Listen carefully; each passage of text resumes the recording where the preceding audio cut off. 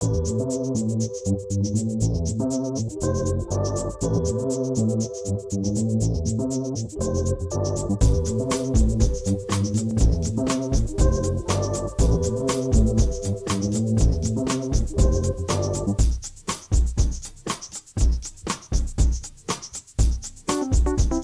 first time I ever used cast iron, I used it totally wrong. I think I was making pancakes and I had this skillet thing, and I just threw this stuff on there and it stuck to it, and I think the skillet had never been used, and I was totally intimidated forever after that point. The way that you use cast iron is you create a natural non-stick seasoning with oil. So I hadn't done that when I first used cast iron. When you buy a regular frying pan in the store, it has that sort of nice non-stick thing going on, but that's made out of chemicals, and a lot of times when you use a spatula, a lot of that stuff will flake off into your food, and that's really toxic and really bad for you. This is our cast iron skillet. It's pretty heavy. This should last for literally generations. It should last hundreds of years because it's just a big hunk of metal. Regular skillets that you would buy probably last you at most a year and a half to 2 years until that stuff starts flaking off. And if for some reason you were going to get rid of this, it can be recycled, because it's pure metal, so it can be brought to a scrapyard and just melted down. So I'm going to show you how to cook an egg on a cast iron skillet, and I like to use olive oil, so I'm just going to use regular olive oil, and you just put a little dollop on there. And the cool thing about the cast iron skillet too is that it retains heat, so it stays hot for a while.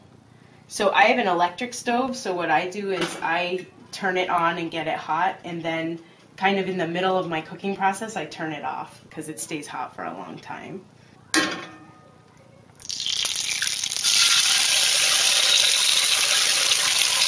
Ooh.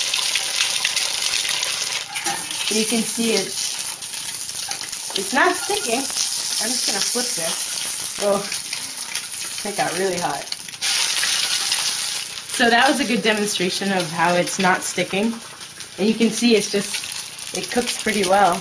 And it gets hot, so you gotta make sure your handle is covered. So after your skillet has cooled down, you want to wash it. The key to washing cast iron is to not use soap, because you don't want to get rid of the seasoning. So I have a little scrubby that I use just for the skillet, or you can just use, a rinsed out sponge so there's no soap. So you just want to scrub it out. Once you've rinsed it out, you want to put it back on the stove. It doesn't have to be totally dry, but what you'll want to do is grab some oil. I'm going to use olive oil, and put a little dollop in there. So we'll turn the stove on to about medium and let it heat up. Basically what that's doing is that's keeping your cast iron from rusting, and it's giving you that non-stick surface. So the next time you go to cook, you've got like a nice slick surface that's always on there.